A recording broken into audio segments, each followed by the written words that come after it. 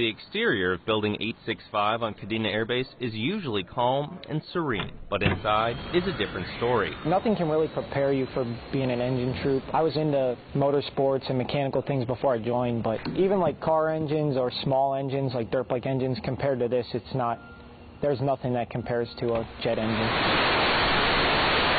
When we first fire up, I'm looking for leaks. Right before he starts the engine, he engages the starter. I'm making sure that engages properly. That it is undescribable. I mean, 29,000 pounds of thrust happening, 5 feet from your body is a pretty impressive thing to behold.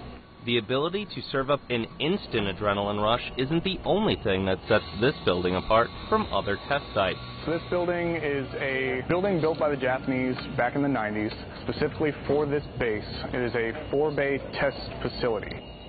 What it is designed for is keeping noise pollution to an absolute minimum while we test F-15 engines. When the door behind me closes, this engine can be running at full burner and we could hold a normal conversation right here.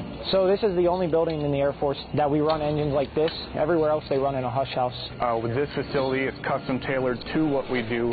We roll it on there, we hook it up, we run it, we send it back.